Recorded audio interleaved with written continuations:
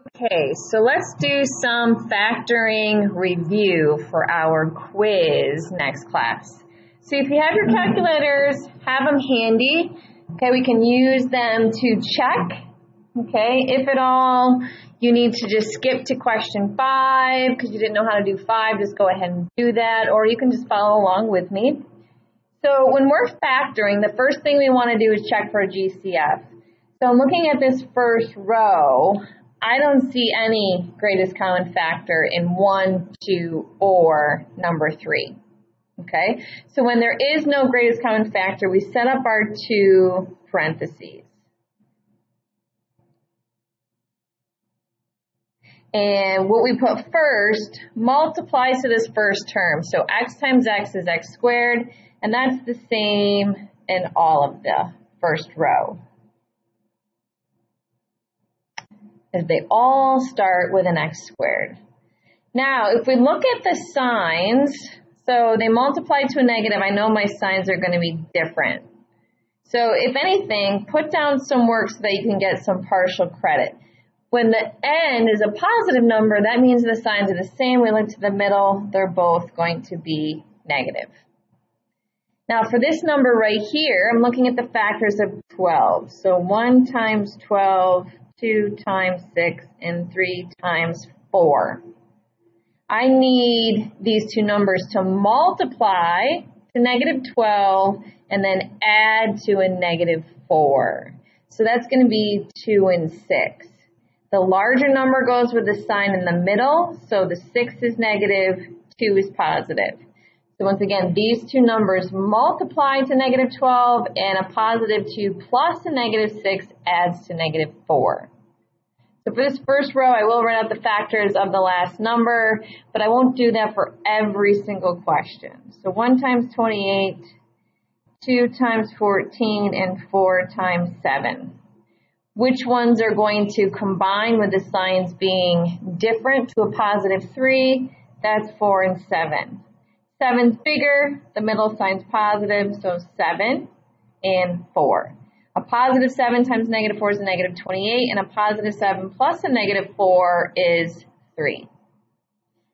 The last one in this row, so 1 times 10, 2 times 5.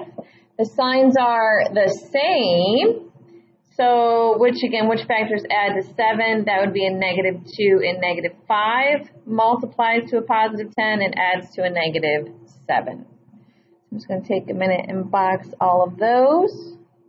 And then we'll check the last one just to be sure that we're right, or remind you how to check. You go to y equals. I'm going to clear everything that's in there. You type in the original trinomial. You type your factors into line 2, go to your table, and if the numbers in the table match, you did it correctly. So we are all set. All right, so let's do it row by row again. So let's look at this row. Do any of these expressions have a greatest common factor? No. So we set up our 2 parentheses.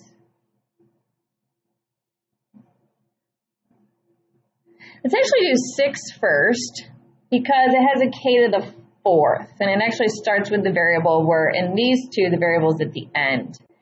So the k is going to come first, but up here we did x times x, because when we multiply, we add the exponents. We don't write the exponents of 1. 1 plus 1 is 2. So this is actually going to start k squared times k squared. Okay, the signs are the same because it multiplies to a positive. We look to the middle, they're both negative. And what multiplies to 4 and adds to 5 would be 4 and 1. A negative 4 times a negative 1 is a positive 4, and negative 4 plus negative 1 is negative 5. But these two happen to be 2 dot expressions. So we need to factor this again, and this one's going to be k plus 2. Remember, our factors are conjugates, so that means they're the same binomial, just one with a sum and the other with a difference, or plus, minus. And then this one is done.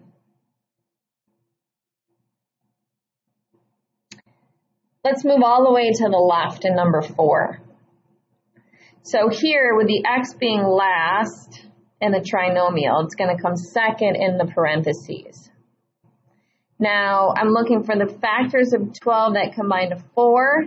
That would be 6 times 2, and we want the negative 4, so that's the larger number, which goes with this outer term, right, the outer and inner. So this is negative 6, positive 2, because 2x and negative 6x does combine to that negative 4x.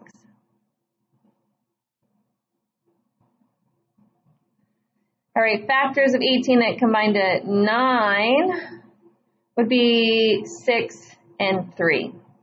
6 times 3 is 18, and 6 plus 3 is 9. The signs are going to be the same to multiply to a positive x squared. When we look in the middle, they're both negative.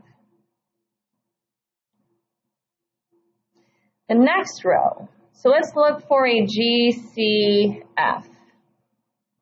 Do any of these expressions have a greatest common factor? And I do not see one. So let's set up our 2 parentheses. And we know that when it's k to the 4th, just like this one, it'll start k squared times k squared. The 2 numbers that multiply to 18 and combine to 7 are 9 and 2. 9 being the larger, and I know the signs are different because of the negative 18. So negative 9 times a positive 2 is negative 18, and negative 9 plus 2 is negative 7. All right, we don't have a trinomial, and this is dots. This is the difference of 2 perfect squares. So 1 times 1, and then 4 times 4, z squared times z squared with the plus minus. And then this is not a difference of 2 perfect squares. So I want to copy that down where this one is again. So this is 1 plus 2z, 1 minus 2z.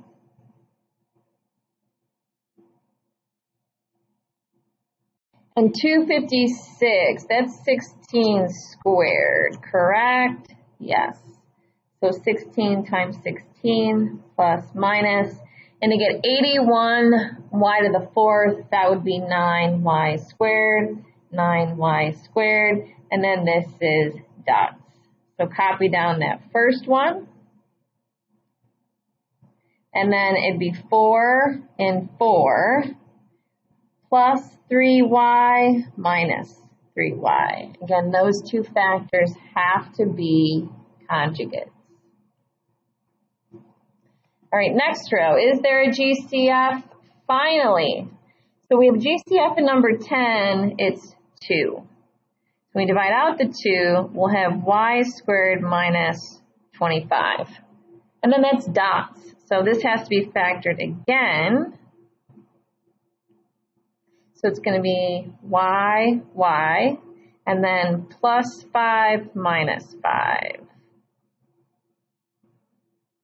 Greatest common factor in 11 is 4. So it's 4 times y squared minus 9, which is dots. 9's a perfect square, so factor this again.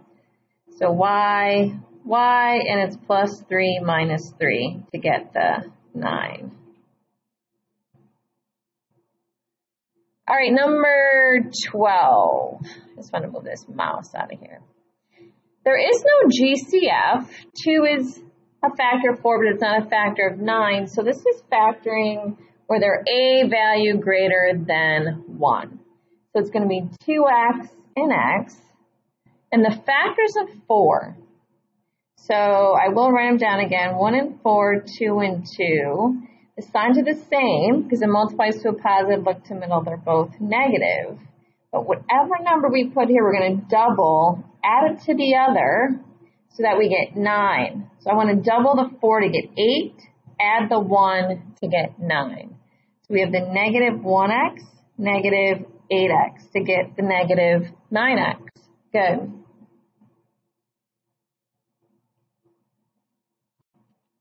All right, let's look at the next row. Do we have a greatest common factor here? We do not in 13, but we do in 14. We do not in 15. In 14, these are all even numbers, so we can divide out the 2. So 2 times x squared plus 5x minus 2. Oh, that's a 3. 2 times 3 is 6. 2 times 5, 10. 2 times 2, 4.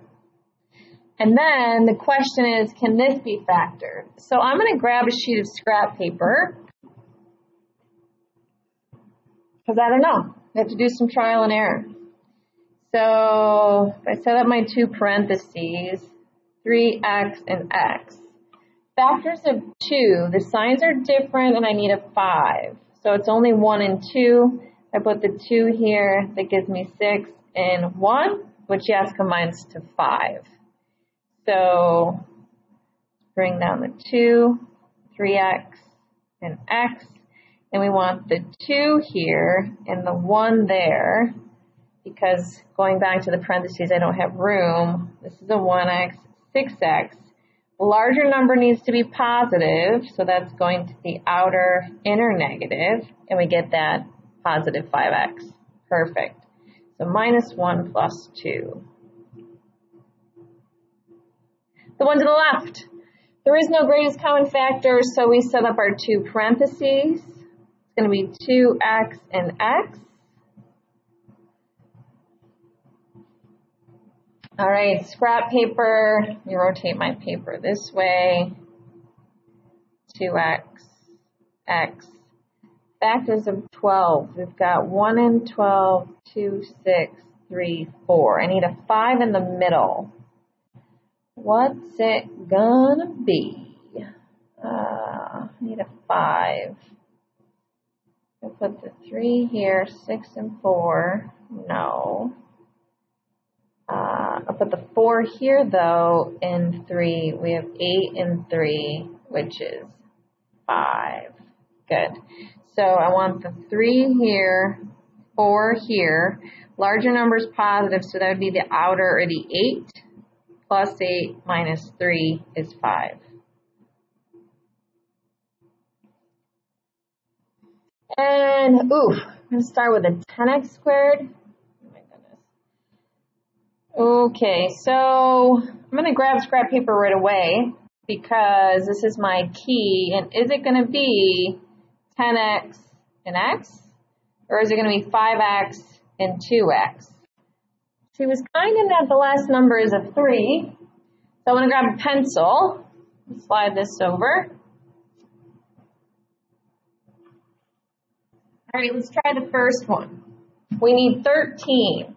So if I put a 1 here and a 3 here, we have 30 outside and 1. 30 and 1 is way too big. Signs have to be different.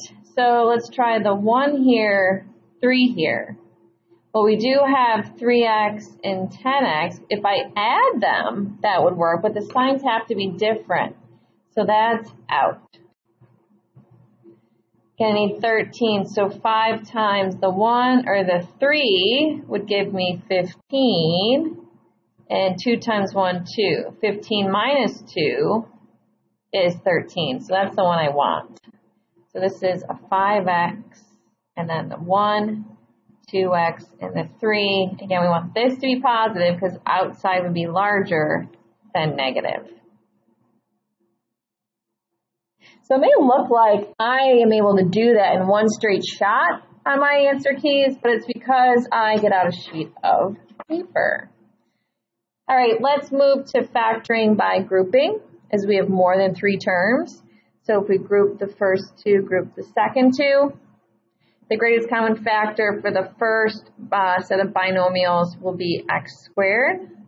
And that would be 3x minus 1. So we know we should get the 3x minus 1 in our parentheses on the right side.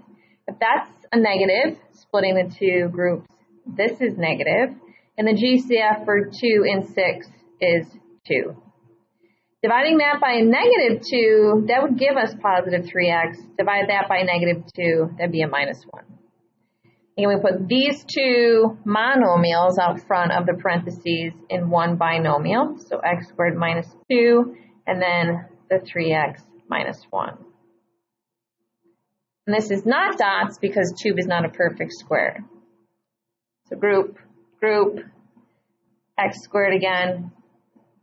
So it's 2x plus 1 minus, so that's a minus. And then there's no GCF, so we can put the 1 in there. And then divide that by negative 1, it's a positive 2x. Divide that by negative 1 plus 1. The monomials can go first together, or the common binomial can go first. So this time I'll put the 2x plus 1 first, and then the x squared minus 1 second. There's not much room, and this is dots. So I'm actually going to do my best to squeeze that in there. So that'd be x plus 1 times x minus 1 for dots. And I just covered up my exponent of a 5, so I'm going to rewrite this.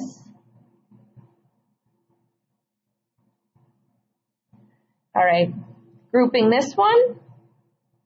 This group, 4 goes into 12, so it's going to be 4. The square is the smaller. So to get the cube, we need a y minus 3. That's a plus, so this is a plus. 4 goes into 12, so the GCF is 4, and then y minus 3.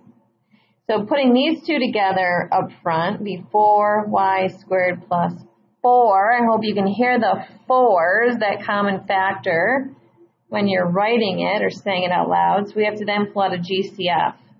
So pull out the 4 from this one, and we're left with y squared plus 1, and then the y minus 3. All right, another factoring by grouping is we have 4 terms. 5 goes into 20, so 5y squared, because the square is the smallest. And then it'd be y plus 4, and then minus GCF of a 5. So it'd be y, and then negative 20 over negative 5 plus 4. So I'll put the 5y squared minus 5 up front, and I hope you heard that GCF as I said it. So we have to pull out the 5, y squared minus 1. Oh, geez. This is a dots as well. This one's super long. So final answer is 5, y plus 1, y minus 1, there's the dots, and then copy down that y plus 4. We needed more room. All right, the last one. Yay! I do see a GCF of x, so divide everything by x, and it's going to be x times x to the 4th minus 4x squared plus 3. Well, just like those k's above, we can do x squared times x squared in our 2 parentheses, and then does the number 3 have factors that add to 4? Well, 3 is prime. The only factors are 1 and 3. And if the signs are the same, they do add to negative 4. So we're going to factor this one more time. So x, well, let's hope this is it. X squared. Signs are the same, look to the middle, minus, and again it was 3 times 1. And no, we'll go out with a bang. We have to factor that one more time because that's dots.